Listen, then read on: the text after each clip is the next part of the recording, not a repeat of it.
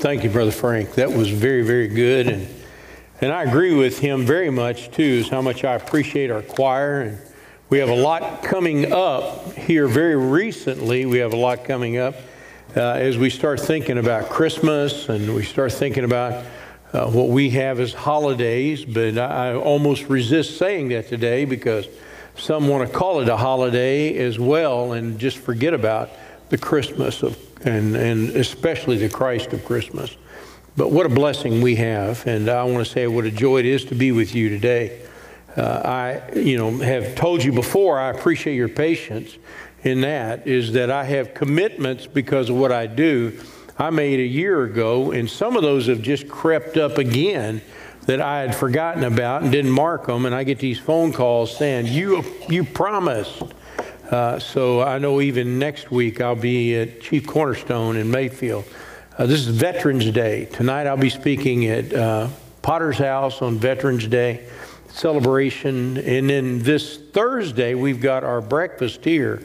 And I have to be in Hopkinsville Thursday, but I'm still going to swing by here and spend some time as well too. I want to say how much I appreciate churches that celebrate Veterans Day.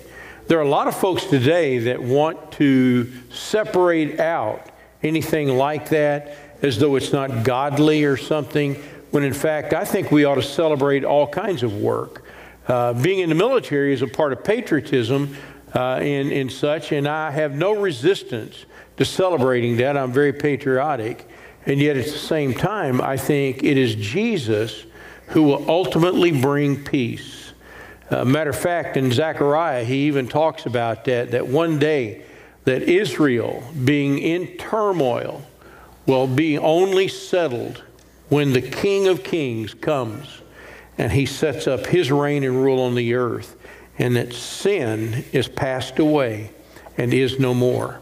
Until then, though, we worship, we pray, we work, and we do the work that God has called us to do. So I want to say how much I appreciate each of you and your faithfulness, and even in encouraging you as I talk about the bulletin, that you take that thing and give it to somebody. Encourage them.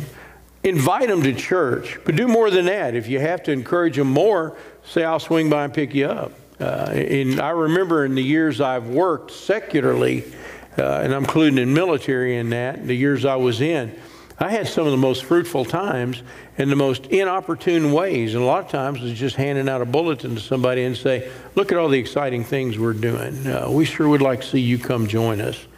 Matter of fact, I had in one unit, Terry and I, when we were over in Hawaii, I had in one unit, I had 15 in the unit I was in. It was a K-9 Corps. And out of that, I had 14 of them come to Christ in about 18 months. I never went and buttonholed anybody. They came to me. They would talk to me at times because they would call me, you're one of them holy guys. And I'm going, I'm not so sure about that. I am sure of this, though, is that Jesus Christ has the help you need. He is the help you need. Look at Nehemiah chapter 6, verses 1 to 14. Watch the snare. Now, the years I served in combat, one of the first things they always teach you about is not just how to fire a weapon in combat or in war, but how to avoid traps. Because there were all kinds of traps. They had different, the punji sticks. They were always dipped in poison. So it wasn't that they would just get your foot. They would poison your body and end up killing you. And I know at times they would have all these unique ways of just killing. It was terrible. We've heard a lot of that recently, haven't we? We've seen that with Hamas and some of the things they're doing.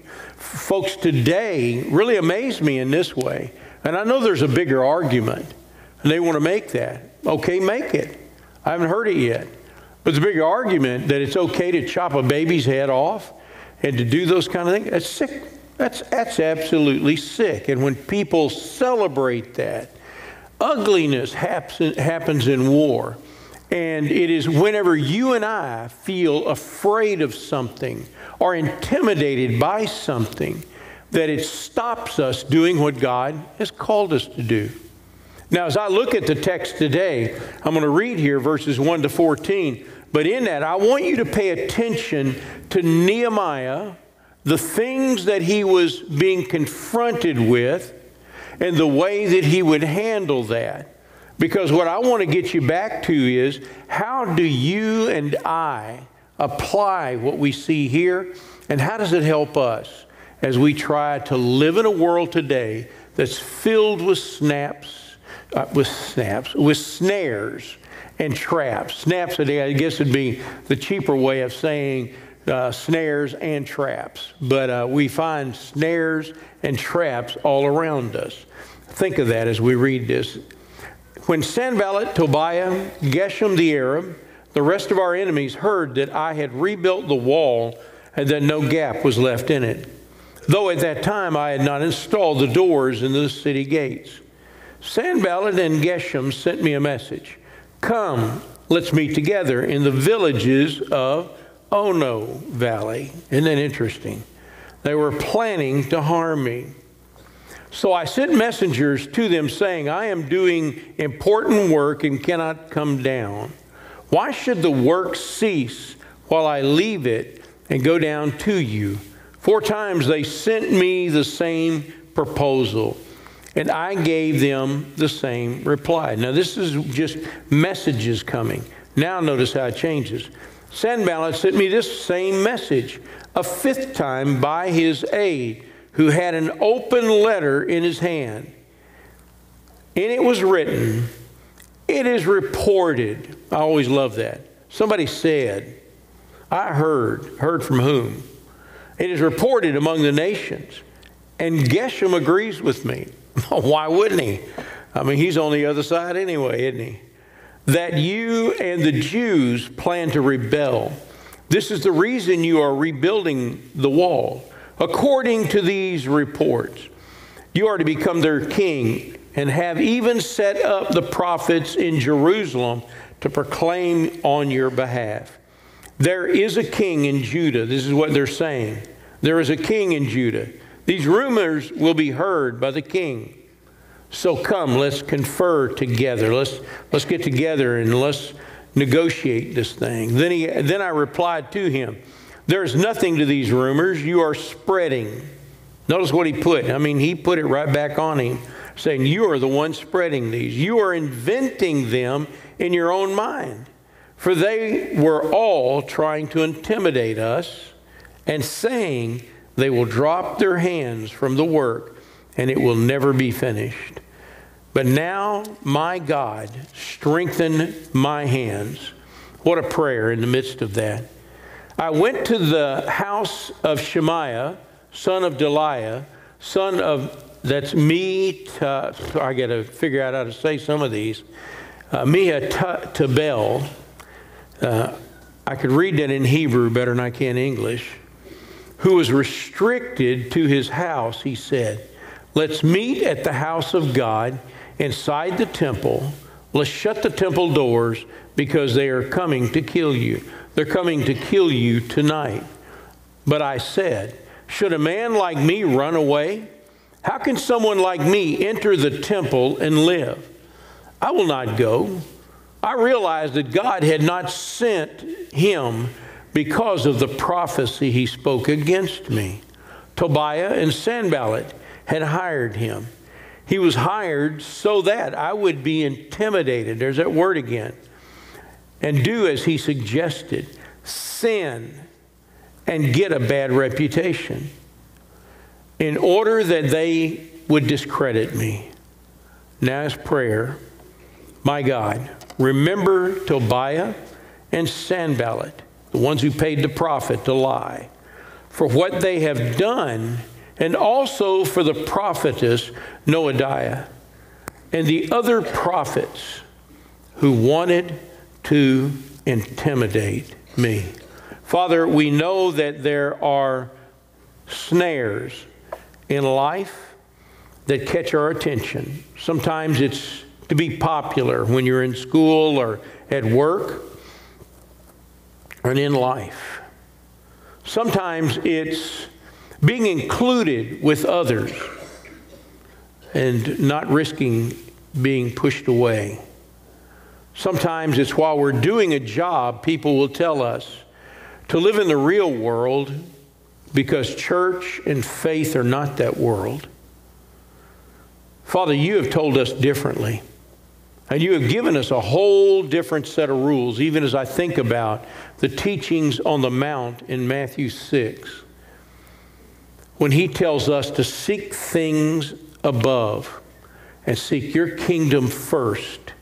And all these things that we need and desire will be added to us. Father, I thank you for these that are here this morning. Open our eyes, be our teacher, be our guide as we study your word together in Jesus' name. So what we find here is the wall is all but finished with the doors to be hung. And we find that the enemy has got now desperate. You ever notice how it is if in life, sometimes when somebody does good, I've seen this and I felt it and I bet you have as well, is that when somebody really does good, they want to know how they got there. Do you know that the study in America is that the average high school student that was surveyed at that particular time believed the only way you could get wealthy in society was by cheating, stealing, and doing underhanded things, living in the real world. That's sad, isn't it? That's absolutely terrible. I heard somebody not too long ago had said to me that they felt the problem in our world today is capitalism and that socialism is much better. And I said, you don't have a job yet, do you? And they said, well, not yet. I said, it'll be interesting whenever you get a job, because if what you're asking for is true, you don't get hardly any of your money. Somebody else is going to get that because you're working for everybody else and not yourself. The thing I like about capitalism is the bad of it is we get greedy.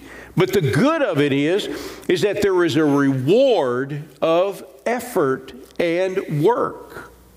It requires something. You can't just sit at home and get it. You got to go gain it by being profitable. Matter of fact, the Bible is very explicit on this, that it is good to work with your hands. God has made us that way, and that you and I are to be busy about things and not looking to just blame everyone else for why we don't have better or more. What I find here is quite interesting, though. They try to use a various set of things, fear and intimidation. They try to use that repeatedly. How does the world teach us to deal with fear and intimidation? Most of the time, the world is going to teach you to deal with fear and intimidation by ignoring it. You got your head in the sand. I talk to people whenever everything in their life was falling apart, and it's not their faith in Christ. Sometimes it's just pure denial, because I'm here to tell you, even though I knew my dad went to heaven, I've held the hands of men that were dying as the blood leaked out of their bodies, and I've held that hand, looked in their eye, and let me tell you something, there was fear there. There was that aspect of it, looking at it, and I still had to question, like, why? Why, Lord? And yet, in the midst of all of that, no matter how much we believe, Satan knows where you're weak. Fear, intimidation. For some, it's about finances. And the risk of that would cause us to do all kinds of things, even potentially to compromise our faith in Christ. And here they're looking for the weakness in Nehemiah, and they're focusing on him because they know if he goes down, the entire operation goes down. The same thing I've seen in families where fathers have been absent. And because they are absent and disengaged completely, sometimes they're divorced, sometimes they're not. They're just disengaged. And I've seen that at times to where it breaks down the entire family because Satan goes after the one that has been held responsible. I still believe biblically and scripturally, and this is nothing against women because we're finding a day and time that I've told many men when I've done marital counseling that if you don't straighten up, she was impressed with you whenever you were dating because you actually took a bath and you got that fish and hunting smell off of you, and then you took her out. But now that you're married, you can smell like a fish, a dead fish all the time, or you can look like you're out in the middle of the woods in a hunting incident of some sort, or golf, all of your free times with others. And in the midst of all that, there's no time for the family. Satan uses that to destroy families all the time. You know why? Because a wife, many times in our day and time, she can get a better job than you can. And as a result of that, she don't need you anymore. And in fact, the family's not based upon who needs whom. It's based upon the idea that we have covenanted together, to work together, to be in covenant relationship. That's more than a partnership. That's it. We are both invested in it, physically, emotionally, spiritually, and all ways we are partners in this together. Ignore it. Another one is deny it. I've been in places at times where they say, oh, no, it's nice. There's nothing going on. I've done conflict resolution for churches many years, and it's interesting that when we can't admit that there is a problem. Problems do exist in churches, relationships. It doesn't have to be widespread. Sometimes it is, sometimes it's not. Sometimes it's just between a few couples or individuals in a church like that. The best way to get over it is to admit it and to approach it and to deal with it, but we tend to ignore it, deny it, or avoid it. We leave. We just leave and we'll go somewhere else and we'll pretend like there's another church down the road that doesn't have problems. It may be when we show up they start having problems. I don't know. I'm not going to blame that person who does that. I'm just saying the world is not perfect yet. So as I look at what Nehemiah approached it here, I've got it broken down in three things to kind of help make sense out of it. Verses 5 through 9. What was the snare? Verses 5 through 9. And you look at those verses, and he starts saying here that Sanballat sent me this message a fifth time. The message was, come and meet with us.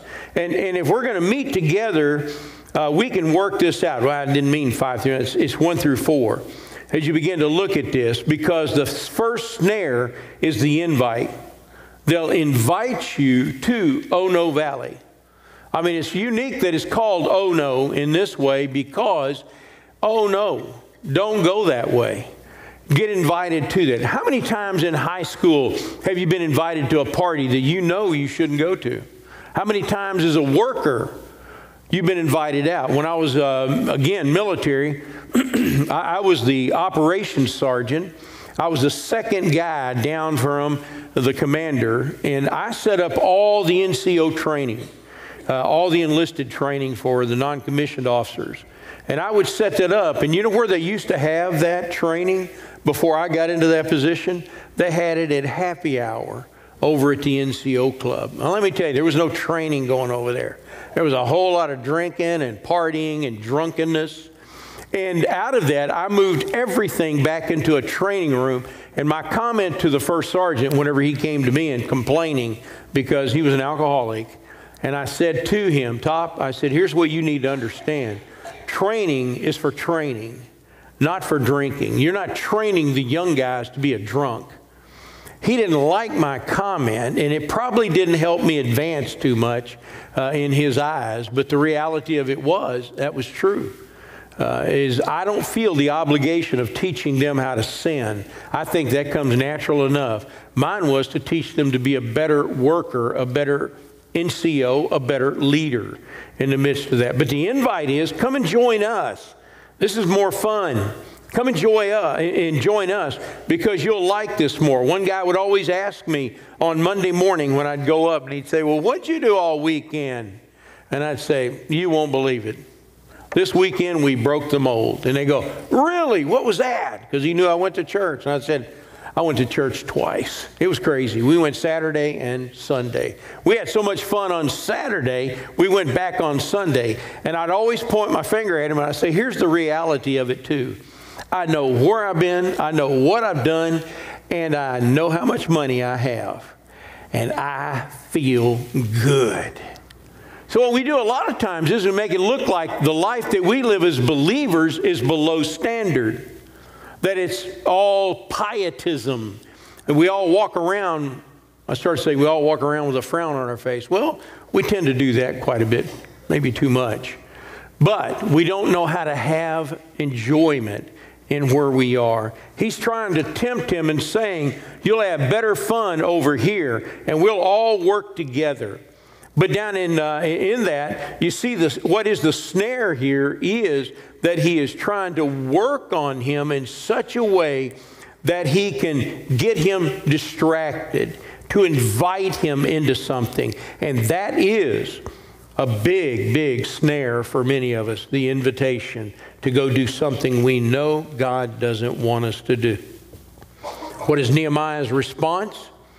He said here, whenever he told him that they even knew that they were planning to harm him, that he would not go. That the work of God is more important and more valuable to not just the work and not just to God, but to he himself. Snare number 2 is reputation. Look at a reputation he's working on. The first one is invitation. The second one, reputation. And reputation is verses 5 through 9. And in verses 5 through 9, Sanballat sent him a 5th message. This time, when it's called an open letter, he needs a response, and it was exposed in such a way that others could see it. And that's the message. It is reported. Reputation. Reputation is whenever Satan attacks you for what is good. And this is what I despise hearing this. Well, they said. And I'm going to say, when somebody in church comes to me and says, well, somebody has said, well, tell me who somebody is. Well, I can't do that. Well, then don't tell me. I don't want to hear it.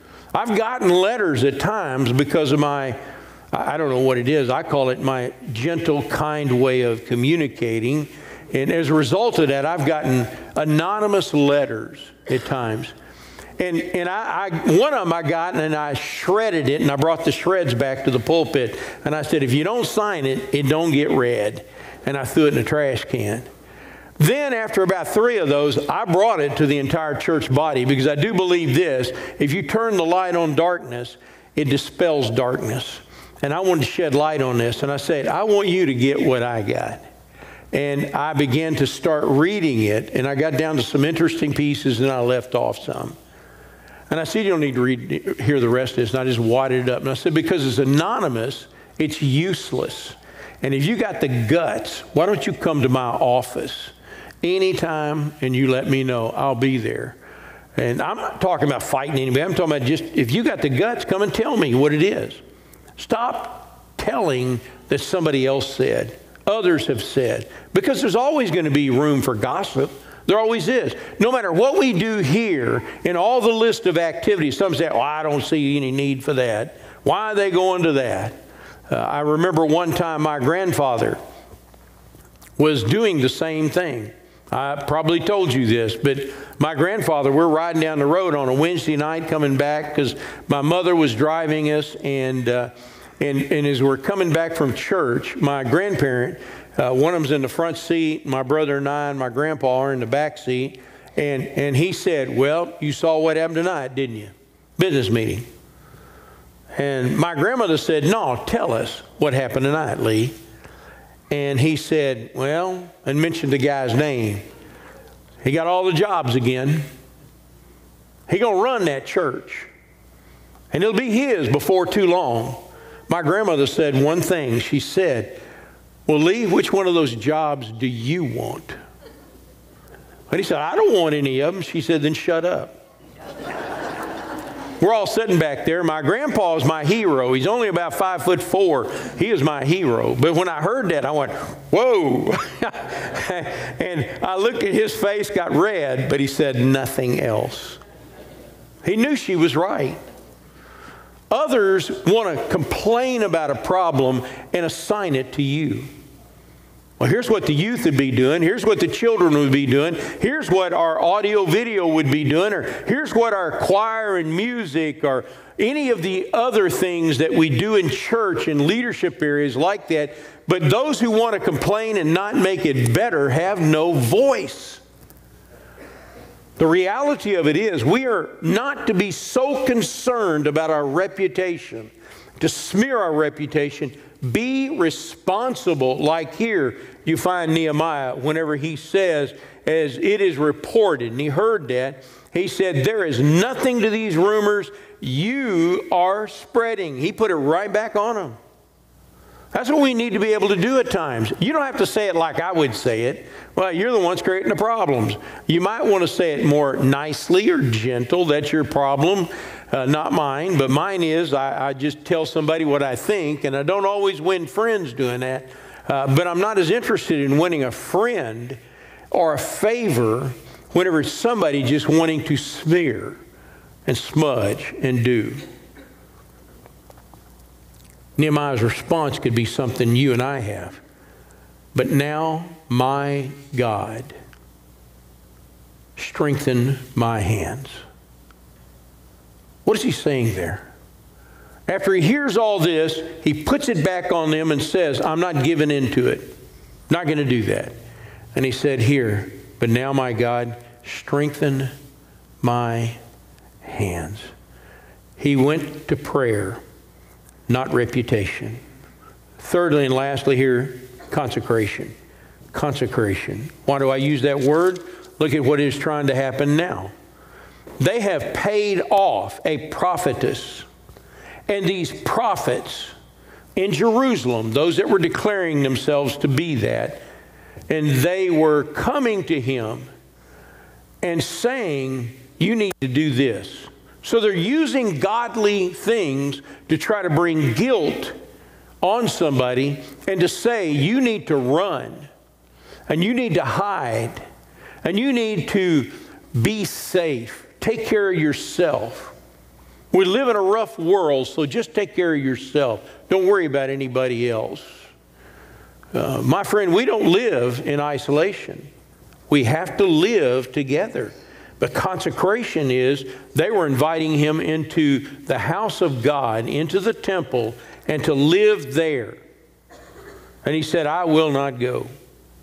I realized that God had not sent him a sense of spiritual insight because of the prophecy he spoke against me. In other words, Nehemiah knew so well what God wanted him to do. When somebody told him to do otherwise, he knew better. He knew better. I was challenged. Many of you have been challenged at work that here's how to get ahead. If you hang out with this crowd, if you do what they do, if you act the way they do, whether you're young or old, that's the enticement. But I also know this. Consecration is important because I was more interested in my character, not my reputation. My character. When my dad died, I was then concerned about something. Very concerned. I was concerned about the idea that I wouldn't bring shame on my name or upon his name. It changed a lot of my behavior. And as I began to pray to God, I wasn't praying to my dad, I was praying to God, and I was asking him for strength. But when people would entice me, things that I before probably would have done, I said, not now. Not now. It changed my behaviors in the military, where it's very secular, very much a godless area in many ways, and yet there are opportunities to share God and live for him. But it wasn't easy. It's tough. I'd say having a job in a plant, a job in construction, a job in some of these other areas, the same way. They entice you. They pull you. They try to work against you in all sorts of ways. And in here, I like the very fact that in consecration, he knew what the snare was. He recognized it. Public sin is that he would disobey God from doing the work and hide in the temple. That's sin. My friend, even though I've advertised it, I'm retiring December the 31 from Kentucky Baptist Convention. I'm not retiring from ministry. I'm not retiring from preaching, not retiring from what God has called me to do. I know God called me to do that. And in the midst of that, it's answering, addressing that, living to know what God has said and wants, is that I won't give into that, and I won't give into the weakness of getting tired, of being exposed to this constant beratement. Nehemiah's response, look in verse 14 of this chapter. My God, remember Tobiah and Sanballat. My friend, that's not a prayer of comfort. That's a prayer of judgment. God, bring judgment on them because they're using you as a sheet of righteousness when in fact they are stained with sin. And now remember them for what they have done, their evil deeds. And all the prophetess Noadiah and the other prophets who wanted to intimidate me. Look at just the sentence above that, even here when he talks about in verse 13. He was hired so that I would be intimidated, do as he suggested, sin, and get a bad reputation. He would lose his entire credibility. Here's what I was talking about earlier. Reputation is one thing. Character is another. I look at a man's character long before I do his reputation. Some people that tell, they'll say, well, this about them. Well, this is the kind of person they are. And I'm going, wow, really? You know, I've had some people describe people in churches. I'm not trying to be specific about it, but just in churches to say, oh, he's a troublemaker. I said, why is he a troublemaker? Well, he's always asking questions. I'm going, my kind of guy. You know, I don't see that as a troublemaker. What are we looking at here? Sometimes the reason they're calling them problems is they're too much like me or I'm too much like that. And I'm going, well, I can get along with a guy like that pretty easy because he's going to tell me what he thinks. The process this, though, in your character is what matters. And that's whenever all the lights are out and all of the eyes are away, you do what is right. No matter what others are saying or doing, you do what is right.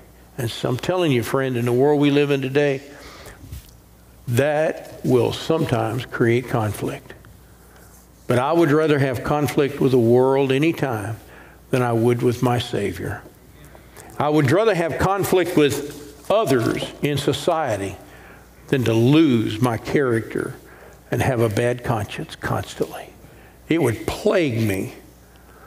My friend, there's some who deal with that over and over and over, and they repeat the same sins. I think God is teaching us as He causes us at times to be exposed. You ever seen yourself do that? Whenever you make a bad choice and then you get exposed to that same thing again, and you got to make a choice, and maybe a bad one, and then you come back to it again, and God is teaching us to eventually consecrate ourselves to live for Him. I'm going to ask you to bow your heads and close your eyes if you would, and I'm going to say to all of you that are here and those that are listening, if you do not know Jesus Christ as Lord and Savior, works will not get you to heaven.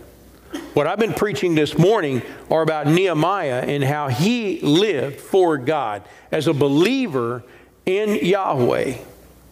He was a believer in God and His plan. You and I, in God's plan, it's this, that Jesus died on a cross.